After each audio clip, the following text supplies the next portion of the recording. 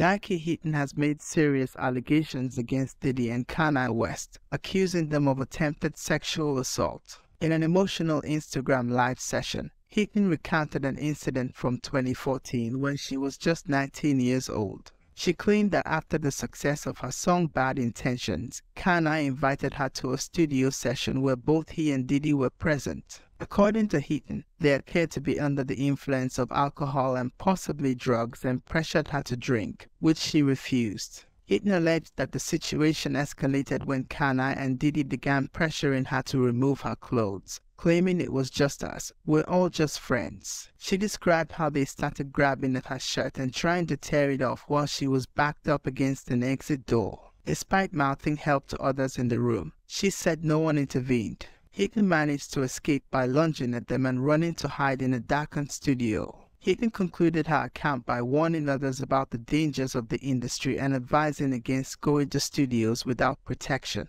even if invited as an artist. Her allegations have sparked significant attention and concern, highlighting the ongoing issues of misconduct in the entertainment industry. The incident has brought to light the darker side of the music industry, where young artists can be vulnerable to exploitation and abuse. Heaton's bravery in speaking out has been praised by many, and her story has resonated with others who have faced similar situations. The allegations against Diddy and Kanye West are serious and have prompted discussions about the need for better protections for artists and stricter accountability for those in positions of power. Heaton's story serves as a stark reminder of the importance of consent and the need for a safe and respectful environment in all professional settings. It also underscores the importance of supporting survivors of assault and taking their allegations seriously. The entertainment industry, like many others, has a long way to go in addressing these issues,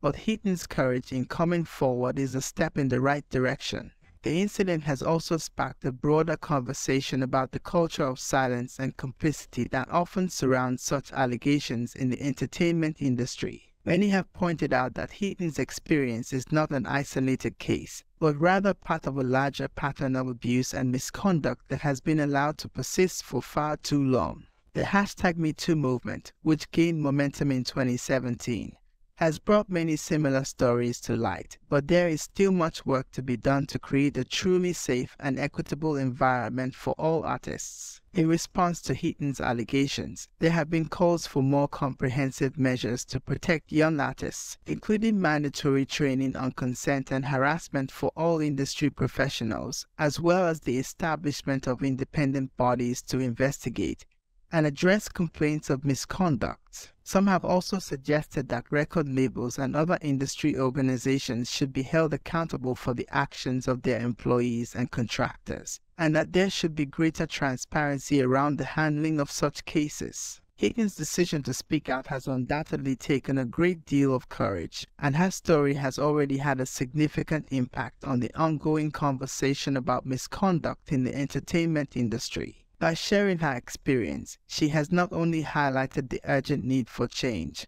but also provided a powerful example of resilience and strength for others who may be facing similar challenges. It is crucial that her allegations are taken seriously and thoroughly investigated, and that steps are taken to ensure that no one else has to endure what she went through.